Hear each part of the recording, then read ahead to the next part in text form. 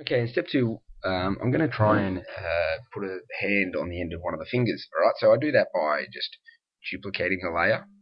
Alright, and we're going to have to cut out the hand. Alright, so we've done it in the past. The best way, honestly, is to use a combination of tools, maybe. Alright, polygon lasso is probably the easiest, especially for something simple like this. Just come around here, just keep selecting. If you zoom in a little bit, Control plus, and you can get really detailed. Spacebar to hold spacebar to move the canvas. Control minus is probably a little bit close. Alright. Alright, so you go all the way around. If you make a mistake, accidentally click out here, you can press backspace to undo those ones. You can keep selecting away. Alright, the ability to select is very good. Alright. I'm going to press escape. You can do it that way if you want. There's another way to do it. I'll show you a couple of different ways. And that is, you can use this tool here. Alright, so you click the quick selection tool. Alright, and you can come around here and come up the middle there.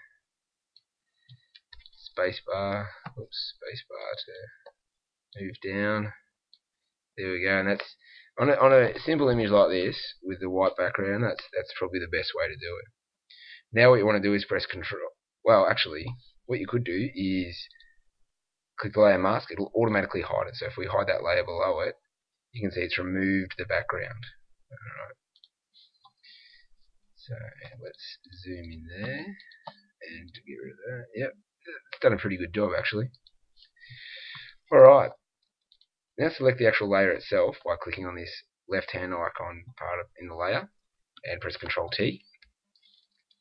Make it nice and small. Come over here, nice and small, so it sort of lines up with the end of the finger. Use the mouse wheel and zoom in a bit. Might need to make it a tiny bit smaller. There we go. It looks sort of like it's going to blend in. The colours are a little bit different. The key with these is keeping it even colour all over and taking both photos in the same light conditions. Alright, so now we've got it sort of lined up. So now what we can actually do is come up here. Alright, what I'm going to do is I'm actually going to duplicate that layer because I know I'm going to need it later on and just move it over here. Alright, so I'll just move it so I'll need that layer again. Alright, press space, come in here, make sure you select the actual layer mask. That's a really easy thing to accidentally not do. And we're going to use an opacity of about 50%, brush size about 90. And I'm going to sort of just paint in here just so it gently fades away. Alright, I'm clicking away. Alright, Alt and zoom out. Might even move this down just a little bit, like so.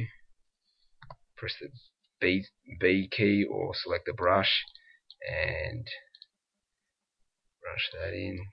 Oops. Anyway.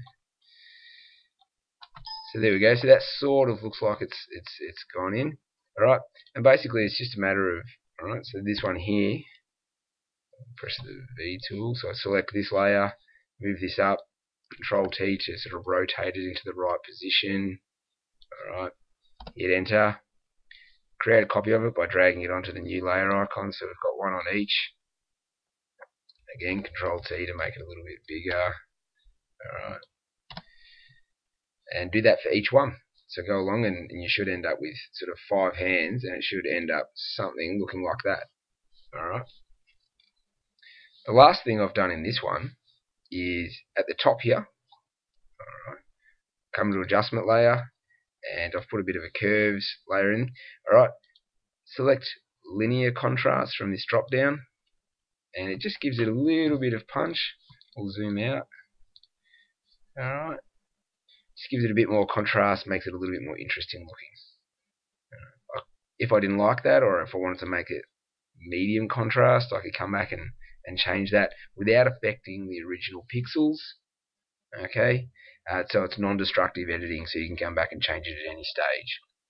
Alright, and that's the final step. So have a go at that one.